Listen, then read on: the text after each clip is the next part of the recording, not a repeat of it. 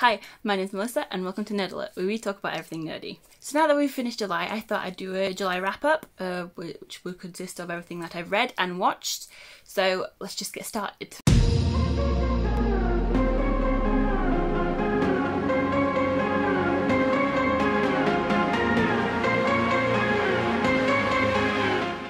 So throughout July, I've only read 4 books in total. Now I might not have seen them a lot, but I'm also adding webtoons as well, and also some of the books that I've read, well, one of the books that I've read is quite a chunky boy.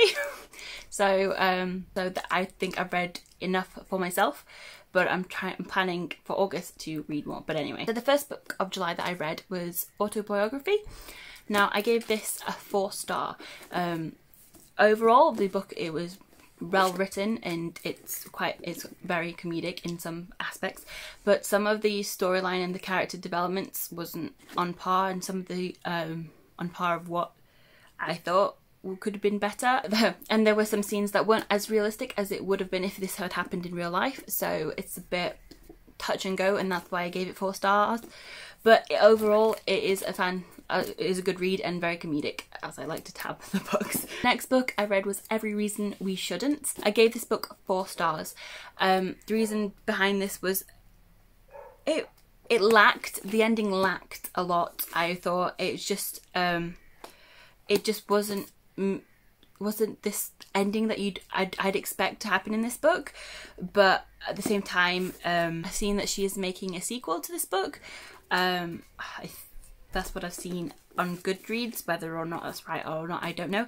But the ending, like I said, wasn't satisfying, and the ending just wasn't satisfying for me. But other than that, I loved the characters. I thought that Olivia and Jonah's romance was well written, and it was a progressing one, and it's not like an insta-love, and that's what I really liked about that book. The next book I read was Spin the Dawn. The reason I gave it a 5-star, I really liked the story, and also some character development, and also the romance between Maya and Eden. I've already got the second book, but I haven't read it yet as I'm reading something else, but I can't wait to read it. So that was on that one. The last book I read was The City of Brass. I gave this a 5-star as well.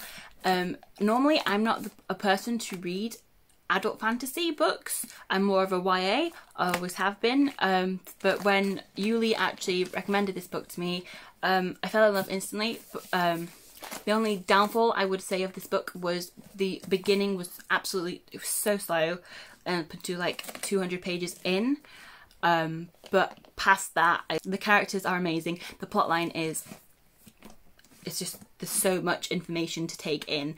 The stuff that is intense, drama and everything, and it's such a good book. I'm currently reading the second book, and I've got that one and the last one to read, so hopefully I can finish those soon.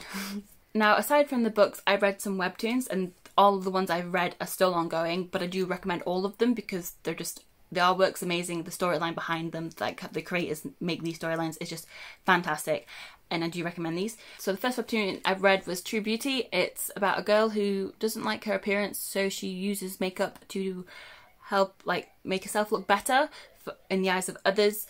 I think even to make herself boost her confidence up. It's a romance, and I also think it's a bit of a love triangle. Where I'm at the moment, but I won't say too much just for spoilers. If you want to read it, please go ahead. I do recommend it. Next one is Let's Play. It's about a woman who is a game developer, but she also suffers with a lot of anxiety. I can relate. And it's her pushing through. I think it's like self-loving herself and getting past these anxieties to help herself. There's more to it. But that's what I perceive of this anyway. But I'm caught up at the moment and I love it. I don't know how else I could put it with Let's Play, but it's good. Now the next one is Lore Olympus. It's set about Olympians and the gods and goddesses of Olympus, but set in a modern time. The 2 main protagonists in this is Hades and Persephone, and it's just a whirlwind of emotions between those two, and it's such a bright and vivid webtoon. It's fantastic. It's just, I can't wait to read more of it because stuff goes down, basically. So that I also recommend. I mean, I recommend all of these. The last webtoon I read was Midnight in Poppyland. I think that is the actual title, but if not, I will put the title here. It's basically about a girl who stumbles, like, she comes into, I'd say she doesn't come into, but there's mafia involved and things like that. And all of them are romances anyway. I mean, I love my romance. But it's all about that, about the main guy's side more than the main lead, the main female. It's around him more or less, but we don't know much about his backstory just yet. But again, recommend. It's just really good. They're all, honestly, like, I recommend all of these to read. But yes. In terms of what I watched in July, I think I've only watched completed anyway, one thing, and that was Angel's Last Mission Love, which me and Yuli did a video of. I'll link it up here. But I have watched snippets of other things, but I haven't actually fully completed anything, like any series or anything like that. Hopefully I will watch stuff this month than I did last month.